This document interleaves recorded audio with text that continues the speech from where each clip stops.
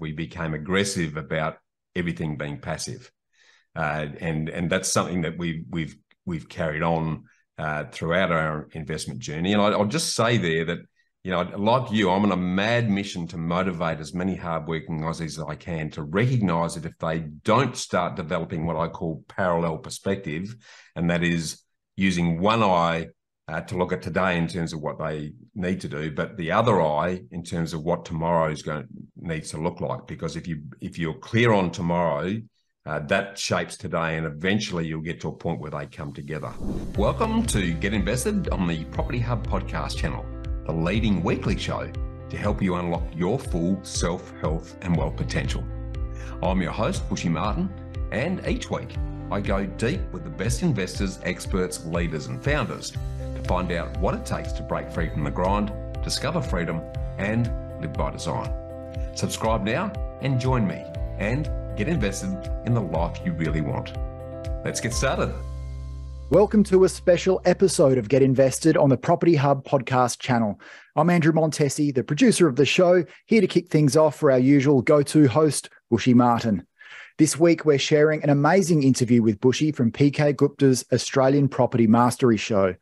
With PK at his side, Bushy unpacks his best insights from his own real estate journey, including what it takes to replace your income, when to expect results, as well as his own personal property journey. You're going to love this one, so sit back and enjoy. Hi everyone, my name is PK and here I'm super grateful to have Bushy Martin with me. It's going to be a really special episode because we're talking to someone who's basically replaced their income through property, which is what we're all trying to do, right? And some of us have achieved it, some of us are on the way, some of us are just thinking about it. So how powerful is it to speak with someone, to get the insights from someone who's kind of been there and done that? We're going to talk about Bushy's background and portfolio. We're going to talk about this concept called lifestyle design, which honestly I need to learn more about as well. We're going to talk about like the traps and misleadings in 2023 in the property market. Bushy's best advice in terms of rising interest rates. What can we do about that? And just mindset as well, from someone who's been there and done that. And I know this is going to be a long introduction, but I just want to do Bushy a lot of justice because he is the founder of Know How Property Finance. He's helped more than 1,700 people trying to achieve and have achieved what he has achieved in terms of property investing. He's also a podcast host on Get Invested and Realty Talks, really reputable podcast sources that I highly recommend you check out. He's an investor. Like I said, he's got 12 properties, actually, same as me. He's a speaker. He's an author of books like The Freedom Formula, Get Invested. And he's obviously the way that I found out about him was just in the media, like on ABC and news.com and all these places. So without me waffling on, I just want to say a little bit humbled and very grateful to have you on, Bushy. Likewise, PK. I'm very humbled to be in your presence. We might be 20 odd years apart, but we've followed very similar parallel pathways, PK. So it's great to rub shoulders with someone like yourself who's on a similar mission to help hardworking Aussies to be able to find their version of freedom, however they decide to define that. And again, you walk the talk. And what I like about you, PK, given the chats that you and I have already had, is that there's no BS. It's great to be rubbing shoulders with someone who just calls it how it is, talks about the facts, not the fiction. And that's the best way for people to learn and sort of start to look at what's right for them and where do they need to go. Yeah, no, right back at you. It's I found that we're on a very similar frequency, which is always nice, right? I think I'm really excited because I genuinely don't know, maybe haven't done enough research, and I think everyone wants to know, what is your property background? So you've got these 12 properties, I think it is. When did you start? How did you go about doing it? Because it's pretty rare to find someone that has that kind of background. Yeah, okay. Well, with a name like Bushy, I'm clearly a boy from the bush, PK. So a country boy from way back, born in a tiny 2-horse town. Was a bit physically challenged when I was born. I had a hair lip, which, I had a lot of operations now, and I was a chronic asthmatic. So I jokingly say now that I was always referred to as the short-ass, flat-faced, punk-chested runt. at school. And we moved around a fair bit. So my father was a stock and station agent helping farmers. So we moved all over the country. So the gypsy thing and the travel thing has been a big part of what I do. And because I was so sickly as a kid, I used to draw and design all the time. For many years there, I would spend 3 out of 5 days in bed with a pen in my hand. Wow. And, I used to be a good artist as a result of that, because I spent so much time doing it. And my father always used to say, well, that's all right, Johnny, because my real Christian name's John. That's okay, Johnny, but at some stage you're going to have to get a real job. I was like, well, how do I combine my love of art with a real job? I know, I'll become an architect. So, and that's about as simple as it got. So I jumped into the architectural profession and followed the Australian dream, really, PK. So I worked really hard as an architect. I was an architect for 17 odd years. And on the outside, I looked like I was living the dream. I mean, I was working on some great projects all over Australia and Asia. I was the project architect for the Ayers Rock Resort in Uluru. I lived out there for about 2.5 years to help put all that together, and a whole bunch of great projects. And, wow. It looked like I was living the dream. On the inside, PK, I felt like I was trapped on the rat race. I was working 7 days a week, 14 hours a day. I felt absolutely trapped. And just couldn't see a way out. I was sort of trapped in my own perfectionism to some degree. And unfortunately, I ended up burnt out, broken and broke. I lost my marriage. I lost everything. My goal at that stage was to work hard, stick money into super, and then tick off the bucket list when I retired, which is, a pretty common thing. I burnt the lot. And at the tender age of 33, ended up with nothing at ground zero. I often say, my life's been in 2 halves. There's BC and then AD, and BC was before my crisis and AD was after the divorce. Because at that stage of the game, I never thought I'd end up in that position, PK. It was a really grounding moment for me because, country boy brought up to one wife, one bank was pretty much my upbringing in that regard.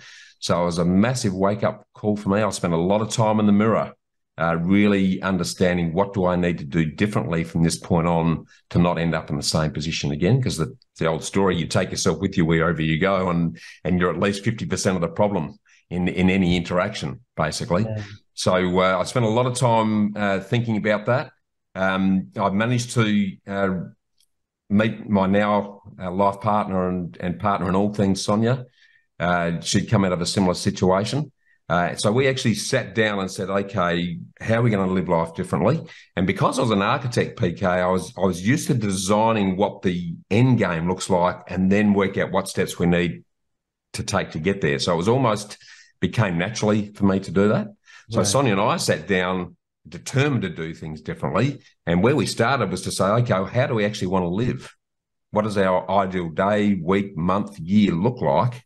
And as it happens, we sat down in a little restaurant in Clarendon, south of Adelaide, many years ago, and we were penning this out. And the restaurant owner, who just happened to be an accountant, which we didn't know, he was poking his head over the shoulder and he said, what are you guys up to? And we told him. He said, I can help you monetize that.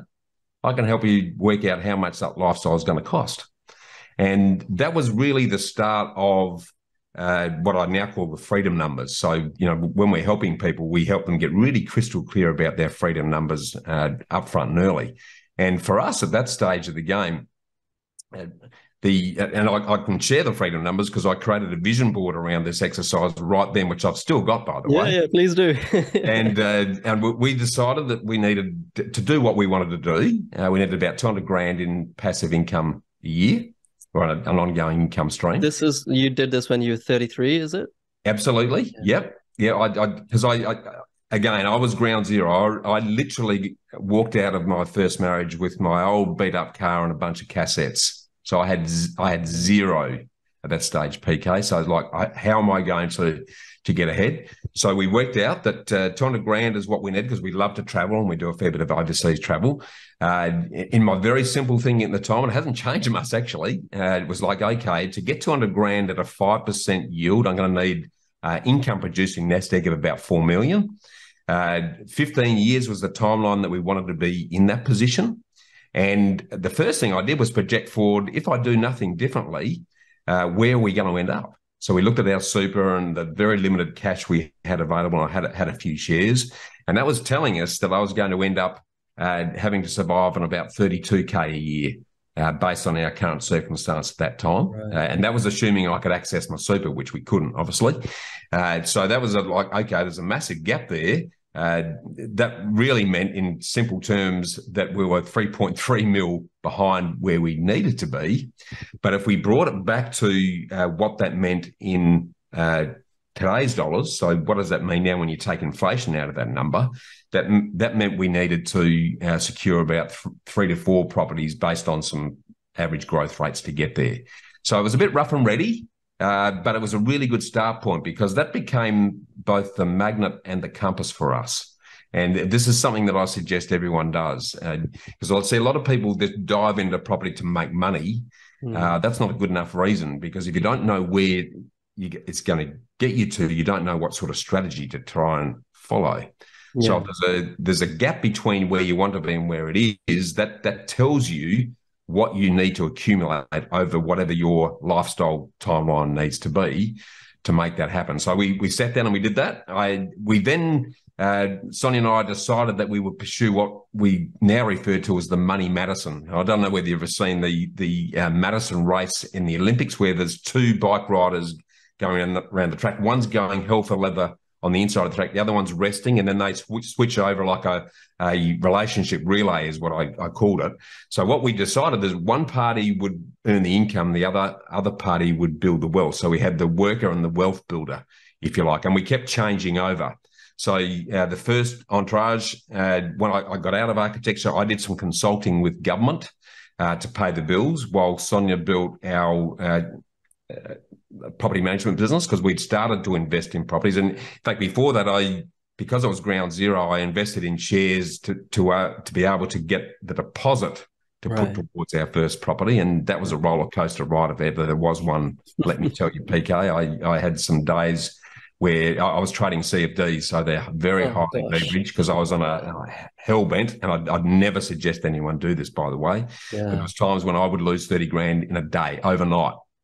So that's what happens when you lever up to 90, 100, 200% in the stock market, right? It's a scary ride. It's a very scary ride, but we managed to get enough to get our first deposit. Right. And then we're off and running. And about the same time, I saw my father fall over, because my father was my role model, and he was one of those, she'll be right, mate, ignored his body and just worked himself to death. He had a whole series of health issues and spent the last 10 years in a wheelchair, dribbling out the side of his mouth with multiple strokes, and mum was pretty much the carer for all that time. And I'll never forget him looking in the IPK and saying, son, learn from me, stop following my example.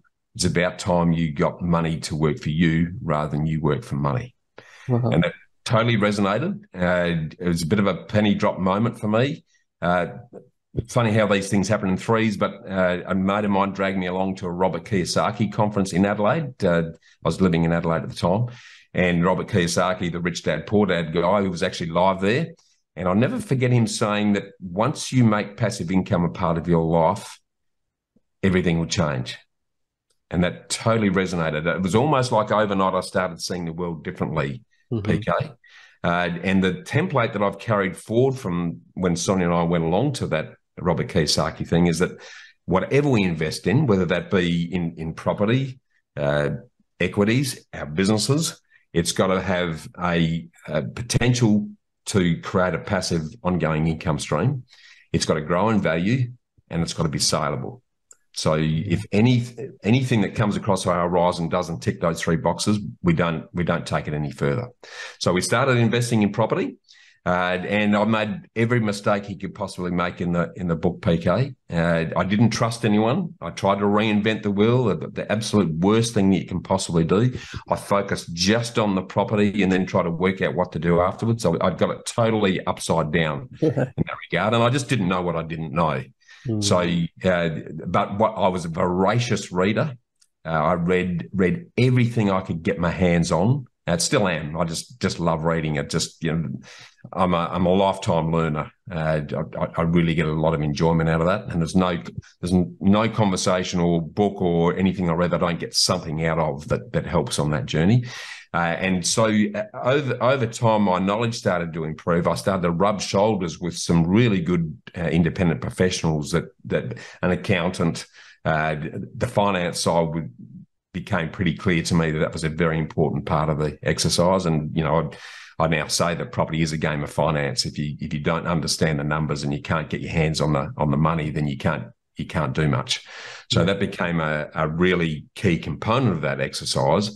And we started a property management business because we weren't very happy with the quality of our own property managers. And of course, a property management business it's a saleable rent roll. It has a ongoing income stream. I then, because I realised that the finance was so important, I then started, once the property management business was covering our costs, I then started a finance business. So I knew nothing about finance, but I dived in with a couple of guys that were really finance gurus. And then I grew our knowledge around that component at the same time as we were in parallel with all of that, starting to build our portfolio. So, and it's the old story. If the magnet is strong enough, so we had a really clear vision on exactly how we wanted to live, and I'm very visual, so I literally had that on a vision board, which I often look back on. What was good about that is that it was magnetic, which meant that it was so appealing and so exciting to us that we were prepared to ride over whatever speed bumps were going to occur along the investment journey. But it also meant we had a compass, because every decision we were making day to day was based on, is that taking me closer to that or further away?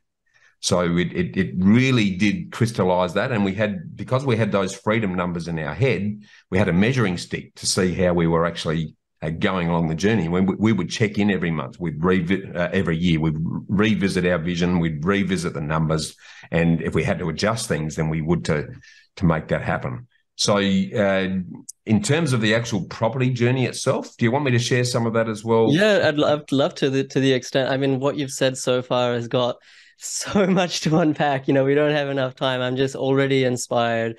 It's almost like that underdog story. You kind of lost everything at age 33. When you said 33, it rang a bell, because I'm 33 right now, and I'm always like, like you kind of put these artificial ceilings above you, saying I've achieved X so far. How much, what more can I achieve, or have I already lived half my life? But it seems that all of your financial strength and growth actually happened after 33. And I love that story about your dad as well, in terms of inspiring you from the position of like what not to do, and having, that for me is like almost the penny drop moment, and you just saying it, that's really inspirational.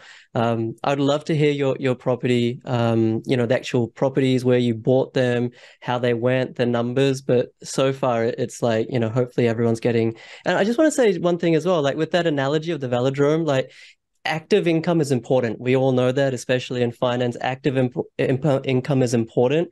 But I think too many people become complacent that, I'm like speeding around the bicycle track. I'm making 100K, 150K, 200K, maybe even 250, I don't know, 250K.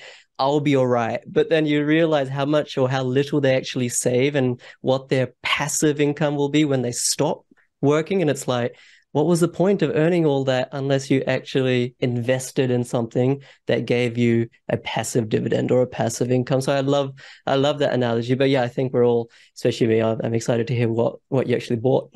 Yeah, well, I often jokingly say now, PK, we became passive aggressive. We became aggressive about everything being passive, and that's something that we've carried on throughout our investment journey. And I'll just say there that, like you, I'm on a mad mission to motivate as many hardworking Aussies as I can to recognise that if they don't start developing what I call parallel perspective, and that is using one eye to look at today in terms of what they need to do, but the other eye in terms of what tomorrow needs to look like. Because if you're clear on tomorrow, that shapes today, and eventually you'll get to a point where they come together.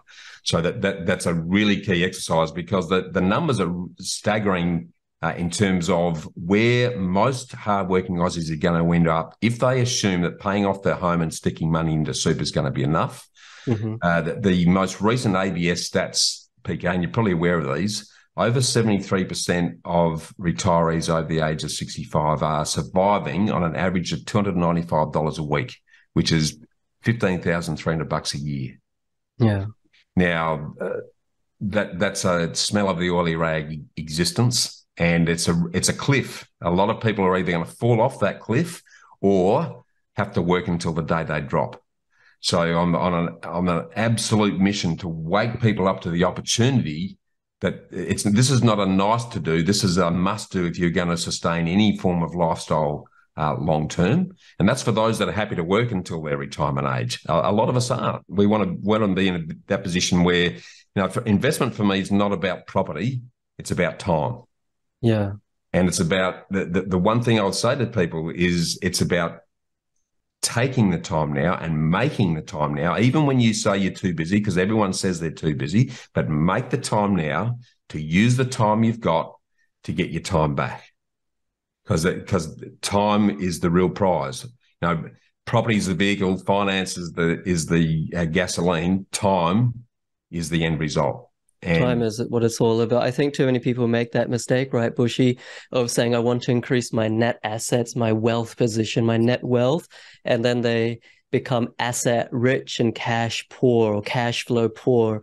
And it's like they've got this amazing house, but, they can't go on their overseas trip when they want to. They can't pay for the private school fees or, not that you have to, but they just can't live without anxiety. They have this asset, but it's not spitting out cash flow. So on that point, because I love everything that you've said so far, what does your portfolio look like? I forgive me in advance if you're not comfortable sharing. But no, very comfortable. So let me go through it. So as I say, I made a mistake in the book. So before I got to that stage, I'll just share a quick one. Sure. When I was an architect, because as an architect, we think we know it all, by the way, and we know enough to be dangerous. Yes, we can design something. It's all about trying to create awards. So my very first foray into investment was to do a 1:4 redevelopment in Alice Springs.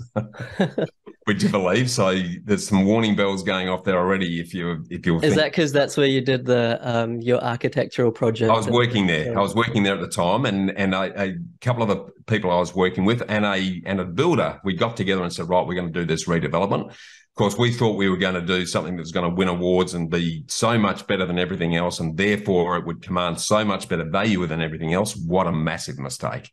So we did this 1:4. Look, the properties looked fantastic, but it was way overpriced. No one wanted to pay it. We couldn't sell it. We ended up having to rent them. Then one of the parties got into marriage difficulties. So that was a bit of a fire sale. It was an absolute debacle. If you had tried to pick a worse exercise to get involved in first go, that was it. And I licked my wounds and learned a lot of expensive lessons from that. And my switch then was, because I was about the quick buck. It was like, let's manufacture equity and let's get all of this instant. Tempting, right? It's super tempting. What a mistake. When I'd gone through the journey AD after the divorce, it was more about sustainable wealth. Wealth by stealth is the term I like to use now, because if you can create a vehicle that is growing in value while you're putting your time and energy into things that are important to you, you've got the best of both worlds. So when we started, and again, we had very limited capacity when I started when I was 33. That's a fair while ago now, PK. We managed to find, and again, we'll talk about off-market properties later, but because we had so limited capacity, we were walking the streets, basically looking at properties, and we saw this property we liked, and we could tell that no one had been living there for a while. So we thought, great, let's try and track down. So we put the word out to find out who the owner was. My wife Sonia has got a nose for things. She's a beaver. She'll find out how. We managed to track down the owner in Vietnam, and this is back in the days when there was sat phones and phones as big as bricks. Okay, right. Okay. It was a fair while ago. The number, right? You got it. And we reached out to him and said, look, we'd be interested in buying the property. He said, well, funny you should call, but I'm actually thinking about offloading it. And there's a bigger story in behind this, but I won't bore you with it. But we eventually ended up picking up that property for 84 grand. It was a 3-bed, 1-bath, double garage place. 84,000 is what it cost us at the time. We were getting $300 a week of rent, which was pretty good. It was right near the beach. It's in an area called Aldinga Beach, which is an hour south of Adelaide. Great spot. Yeah, it's a terrific spot. Almost by mistake, we tripped over this because we were aware that they were creating an expressway motor link from not far north of Aldinga Beach to the city. So, as soon as that was finished, the value exploded. And it was doing extremely well. We did a major renovation and extension to that property to really give it a facelift. We still got it, actually, by the way. We're now Airbnb-ing that property, and it's worth just under $1 million. And so that one's performed pretty well. But this was buying in our backyard. My parents were living in the area. It was an area that we knew, so that was where we started. That next property then, a couple of years later, we bought a property in Ketch Court. It's still in South Australia. It was a 322. It was getting about, we'd spent 190 grand on that place, giving us about $350 a week in rent. So it was about a 9.5% yield. And this is in the days where you could borrow 97% plus LMI, by the way. So we were able to get away with very low deposits, which you can't do now, but at that time we certainly could. Sure. That again, we've still got that property. It's worth about 500 grand now, and we managed to use the property for crisis care accommodation. So we've ended up getting really good rental yield out of that property, and enjoyed the growth. So again, my wife's got this nose for thinking outside the square, and rather than just putting in a normal rental, she's found a source that gave us a much better income flow. But it's about that time we recognised, because we were rent vesting at this time. We couldn't afford our own home. And again, by mistake, we worked out that it was better to put our energy into properties we could afford and then rent where we needed to work, which was what we were both doing at the time. I managed to stumble across a really good accountant at that stage, he's still my accountant, by the way. And he said, you need to start thinking borderless, because land tax and everything else is going to catch up with you. You need to diversify. So we then started to look beyond that, and we bought a 322 in Byron Court. It was about 260 grand, had a good yield, but the real benefit of that property was a corner block and we could subdivide. So we did exactly that. We kept the existing place. We upgraded a little bit, split off another block to create an opportunity as far as that goes. And then at that stage as well, I got an opportunity to get some lifestyle blocks. So it was a bit of a land banking exercise at that point in time. And we bought 4 blocks for about 300 grand each at that stage of the game. We've actually turned those over just recently at the peak of the market last year. We've gone from the capital growth into the cash flow stage. So we're now freeing up some of those growth assets and converting it into cash flow. So we managed to sell those blocks off progressively over a couple of financial years to minimise any capital gains impact. And then we got into the build routine, because what I realised at that stage, and it's around 2009-ish, we realised that from a cash flow perspective, and this is something that I want to emphasise as well, this was a slow burn learn for me, was that to sustain the distance and to get to where you needed to be, the cash flow affordability is absolutely critical. And I and most investors I see, they look at the loan and they look at the rent and they look at, that's the gap. Can I afford the gap? Well, that ain't the equation, or that's only a part of the equation.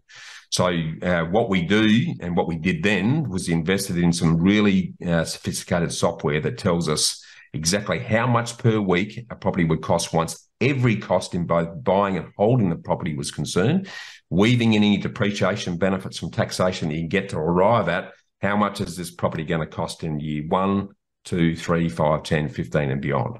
And that way you're building it all on paper before you commit to anything. Yeah. And again, this is something I would suggest people do. The property is the last thing you actually secure. Get all your ducks in a row first, But one of the lessons we learned, again, through the help of this accountant, was that building property, because there's such significant tax depreciation benefits for new builds, particularly in tightly held areas.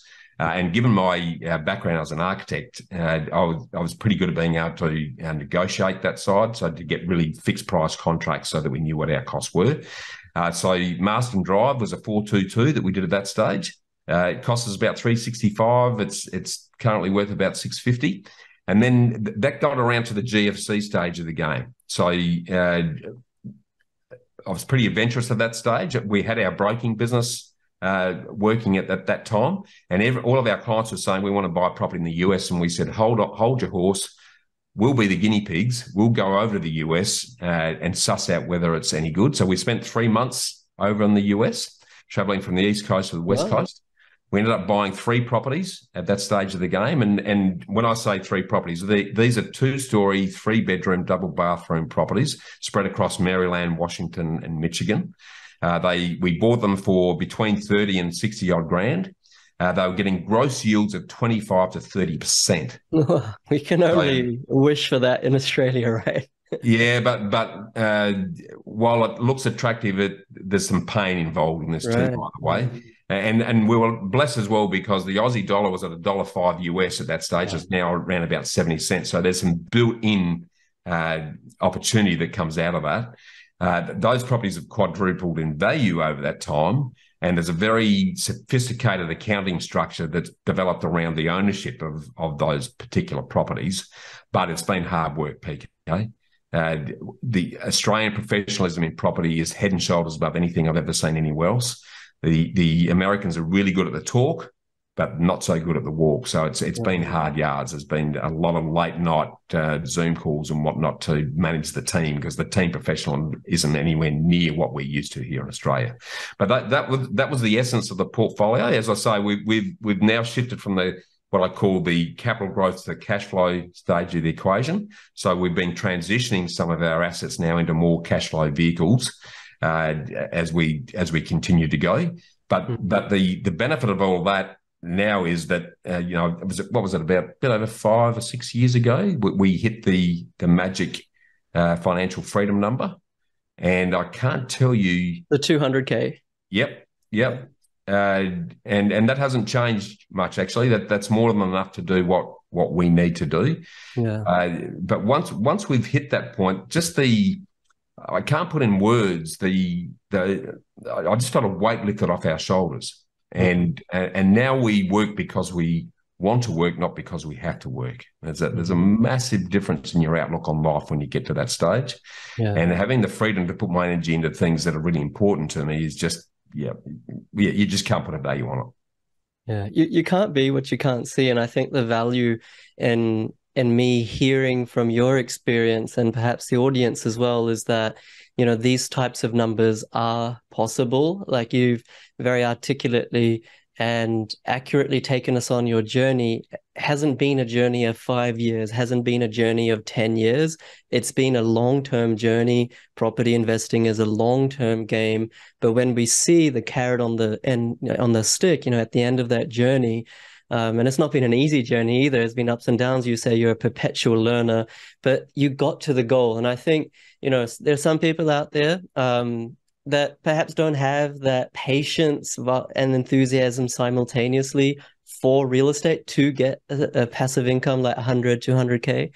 But I think from your story, what I'm deducing and what I'm gleaning is that if you do have the patience and if you do have the enthusiasm to stick at it, I mean, you invested in the GFC or just after the GFC when the Aussie dollar was at parity with the US dollar. And it was effectively like a FX play almost, right? You're making as much on the FX play as you are on the properties. But you were the point is you were investing. You weren't like, okay, 2008, world shuts down. 2009, what's going on? 2009, Greek goes, bankrupt. 2011, the European Union and all these countries are like, faltering and wilting. There's always something to say, it's too much uncertainty. You just carried on, you just plowed forward, regardless. And I think that's something to take away. And you got there, and that's really cool. That's really inspirational. I love that. I wanted to ask you, In terms of that journey, so that's 200K passive income, I think 12 properties you mentioned. Like when you started or through that journey, or perhaps now, like in 2023, what were the traps that you fell into, or perhaps that you avoided through your experience? Or, for people who are like listening to you and they've only got 0, 1, 2, 3 properties and want to emulate what you've achieved. Nowadays, correct me if I'm wrong, Bushy, but nowadays there's like a million different pieces of noise in the property atmosphere. You could say there's one person saying do NDIS, there's another person saying do developments, there's this person saying high cash flow, affordable properties, that one saying blue chip, negative geared, and now there's a million podcasts. It's just really hard, Like, what are the traps that, at least from your own experience, you can say to people like, guys, be very careful of these? Yeah, that's a really good question. So, and I can take that in 1,000 different directions. But what I'd start to say on that, PK, is that there is no one size fits all when it comes to success in property. It's about what is right for you, your situation, your risk appetite. So listen to everything, take it on board, and the more you listen and the more you learn, that the better you'll understand what's going to be right for you. Because there is the mixture of risk and capacity. But also, one of the other key things in this whole equation really is how much time do you have to manage your investments? So the mistake I see a lot of people make is especially the get rich quickers. And my view now, having looked at this for a long time and having researched property cycles in different locations right across the country, if you're looking for sustainable success in property, it's a minimum of a 15-year journey. Now, you might get lucky and do it earlier than that, but it's going to be more luck than good management. If you embrace time as your friend rather than see it as an enemy, which a lot of Australians do, we're trying to push up against time. If we say, no, it's going to take 15 years, let's sit back and relax and enjoy it. Invest with confidence. That the best time to invest is when there's the most uncertainty happening. Because what happens in that equation, and you well pointed out, when we jumped on a plane to go to the US, the world was ending in most people's minds. The whole world was going to go into meltdown at that time. And we thought this is a once in a generational opportunity to pick up properties that were way below they're ever going to be this cheap. So we see uncertainty as the crucible of opportunity, PK. So the more negative noise you're hearing, the better opportunities there are. And, this is nothing new. That if you listen to Warren Buffett, the world's greatest living investor, he'll always say be greedy when people are being fearful. I mean, that's almost a hackneyed term these days, but there's a lot of truth in that. So the more noise there is, the more the opportunity that's there. But don't chase shiny things. Spend some time working out. Again, go back to how do you want to live? How much does that cost? And then if you do your freedom numbers, if there's a gap between where you want to be and where you're projected to be, then you need to focus on growth. That's as simple as that. Because I hear this argument, cash flow versus growth. Well, the focus needs to be growth, but then the key thing is to structure your investments in such a way that it's going to be affordable ongoing.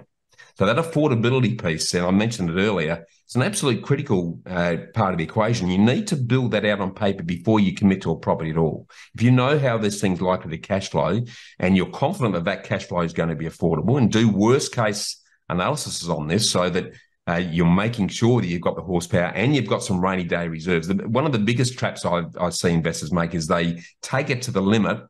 They don't have a rainy day reserve. And as soon as things get out of kilter, they're forced into a situation where they have to make a short knee-jerk decision and suffer the consequences of that. Yeah. So make sure you've got plenty of horsepower. And there's some pretty simple ways of doing this, by the way. One of the key things that we assist investors with is set up what we call a war chest, which is an equity loan against their existing home, if that's where they're getting their equity from. But build in breathing space in that war chest to cover situations if they're out of a job or the damage on a property or there's no rent for a period. They're not having to make a knee-jerk decision. They've got cheap tax-deductible money that they can access that's going to cover them through the worst case scenario. So that will be one of the major things is start with the end in mind. The property is actually the last thing. Build it out on paper so you know the numbers before, because it is a numbers game. Now, I often say if kebabs were giving me better growth and better return than property, I'll be investing in kebabs. It's just that property in Australia, given the incentivisation that the governments give us to, as mum and dad investors, to invest in property, is better than any other vehicle to create growth. Yeah. So that would be one thing. The other thing too, I would say is, I often say, be very careful about exercising blind faith and disinterested trust, because that's a very dangerous combination when it comes to securing your future. So don't outsource your financial future to someone else. You need to know enough to be able to manage your managers. And yes, it is an elite team sport. You need to surround yourself with really good independent professionals.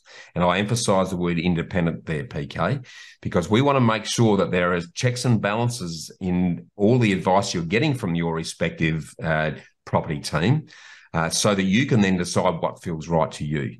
So, one of the big exercises I'd say is if someone comes along and says, we're a one-stop shop and we do it all for you, run. Yeah. Because there isn't any checks and balances. They'll cover themselves. They'll tell you what you need to hear rather than what you probably should be hearing. And that's when you can get yourself in serious strife. So that continuous evolution of your knowledge and is going to be really key, because what happens is as your knowledge increases, your fear decreases, and you're able to make better decisions, investing in things that are going to get closer to where you need to be ultimately. So that would be another one of those. I know, having spoken to you before and having had a look at some of the stuff that you do on YouTube, etc., there's a big question mark around buyers agents, and I'm a supporter of buyers agents. One, if they're really good, and two, if you have zero time to do it, but you've still got to manage your managers. So the unfortunate thing about buyers agents is that there's a very low barrier to entry. So we're seeing people who are, a spray painter yesterday and a buyer's agent today. They don't have the level of understanding or expertise. One of the key things I say to people when you engage anyone in your property team, it doesn't matter how good they are at what they do, if they don't invest themselves in the way they're suggesting you invest and they can't prove it to you, don't use them. Right. Absolutely simple as that. That show me, don't tell me, show me.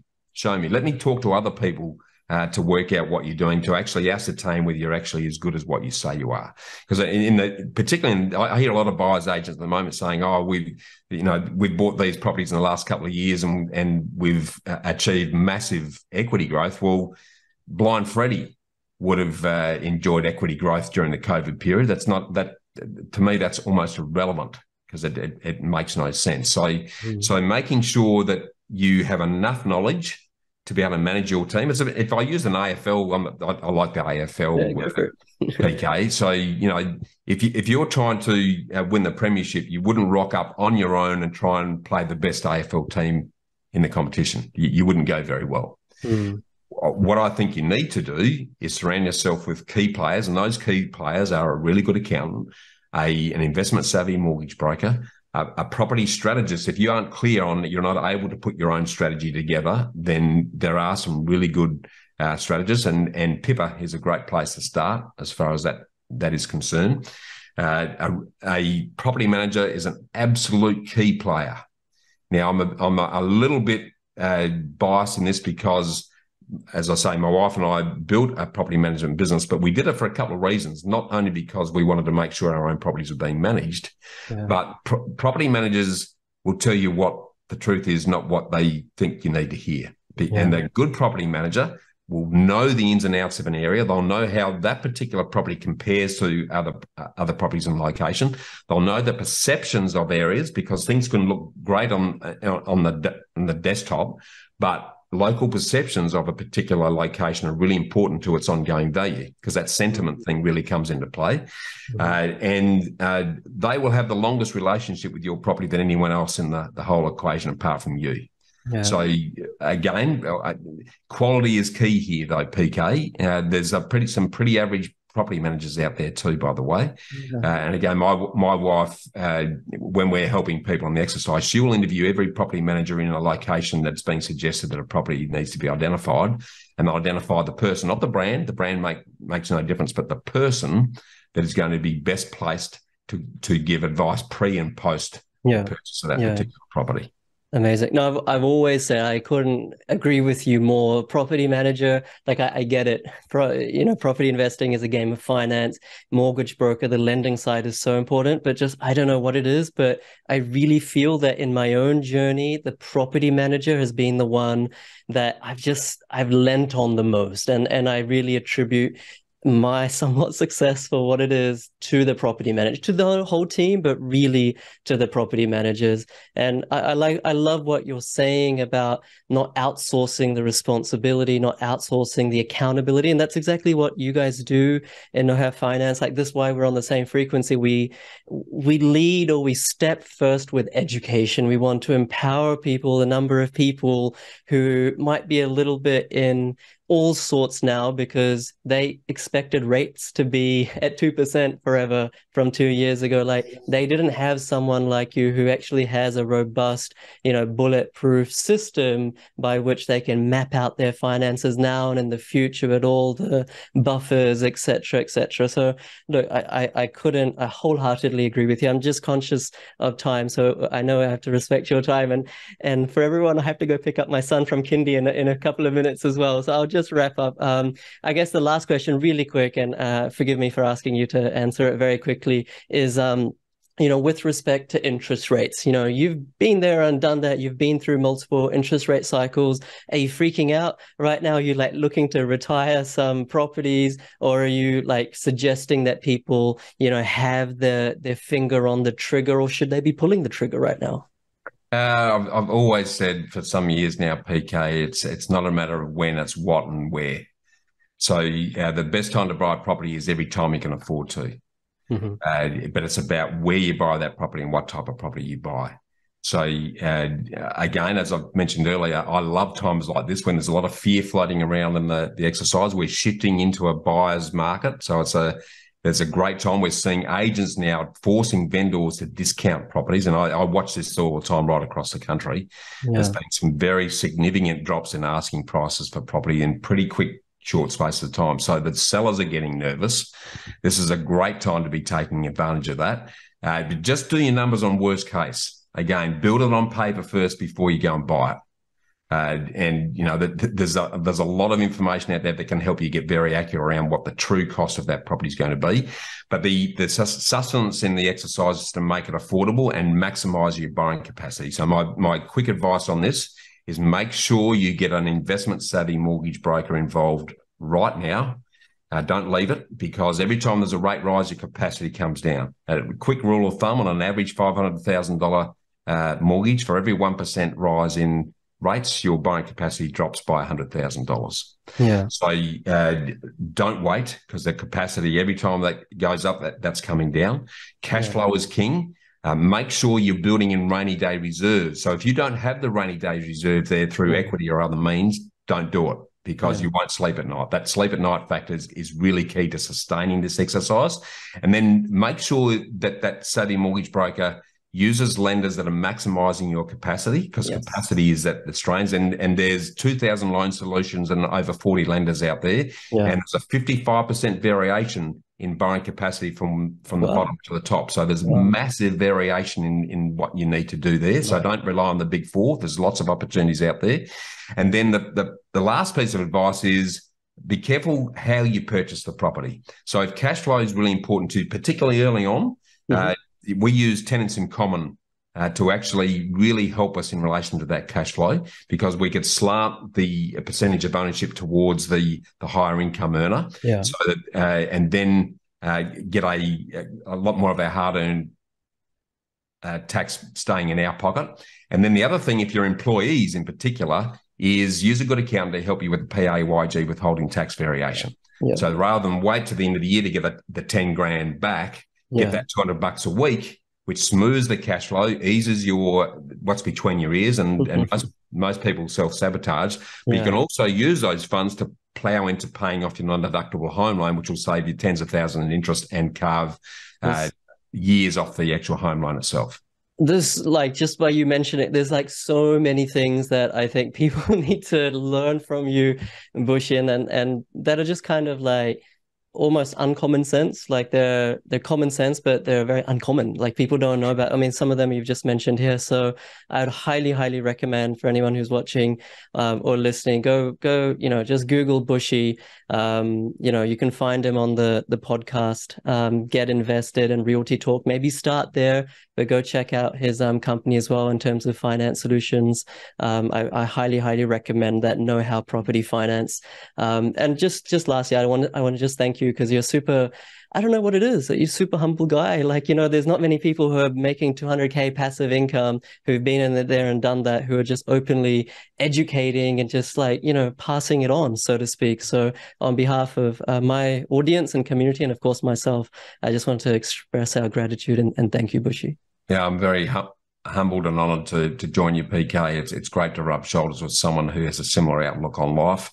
I guess just in passing, I'm really keen to keep the conversation going, PK, because I think we've just scratched the surface. I mean, I've had you on Get Invested, and I'm keen to get you back. So let's keep that conversation going, because I am hell bent on helping as many hard-working Aussies to wake up and shake up to the need to get invested now. Because if you don't, you're going to be very sorry down the track. And it ain't rocket science. I haven't invented it.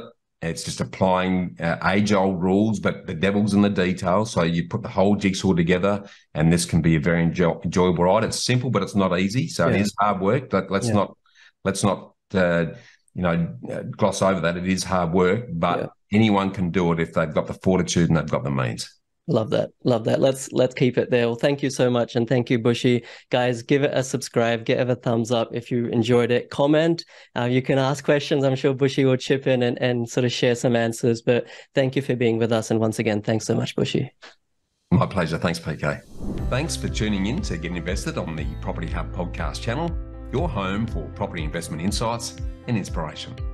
And don't leave yet until you've taken the next step towards living by design, by getting my award-winning book, Get Invested, absolutely free when you sign up at knowhowproperty.com.au or bushymartin.com.au. And finally, make sure you subscribe to Property Hub to get your weekly dose of Get Invested inspiration, along with every episode of Realty Talk, Australia's leading property show for red-hot property investing news and insights, direct from industry leaders and influencers. Remember to always get invested in your knowledge, and I look forward to seeing you next time.